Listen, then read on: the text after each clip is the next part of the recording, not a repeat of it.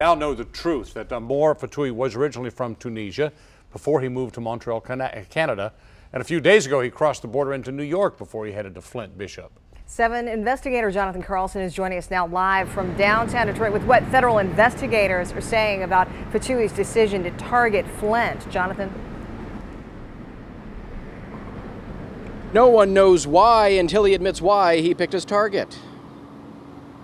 Why did Amor Fatoui pick the small Bishop Airport in Flint to carry out his attack? I'm not going to get into why he chose Flint other than he did want to identify an international airport.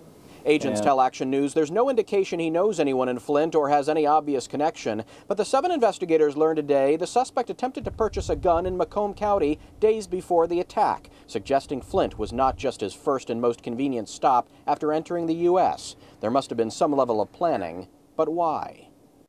They're going to have to take a look at his computer, all of his social media, talk to his friends, neighbors, associates, work employees that he works with and for to find out what connection he may have to this area. Former FBI Special Agent in Charge Dan Roberts says the answer may not be obvious. So I wouldn't say that the fact that it's a smaller airport really is that attractive of a target more than a larger airport would be.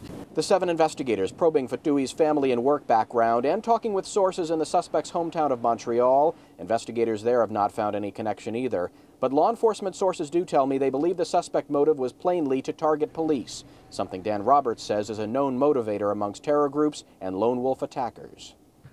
What I will say, though, is that our men and women in uniform, whether it's military uniform or police uniform, are subject to terrorist attack. They are clearly stated that they wanted to target men and women in uniform, and I'm talking about multiple terrorist groups. So why not attack an officer between New York and Michigan at the many airports in between? That's still unclear. He certainly had time to choose. The gun and knife show at Gibraltar may have provided a reason for stopping in Michigan, some suspect, but why he went north to Flint and not south remains a mystery. We're live downtown tonight. I'm Jonathan Carlson, 7 Action News. Jonathan Carlson with Amor Fatoui's background and perhaps a peek into why he did it. Alicia?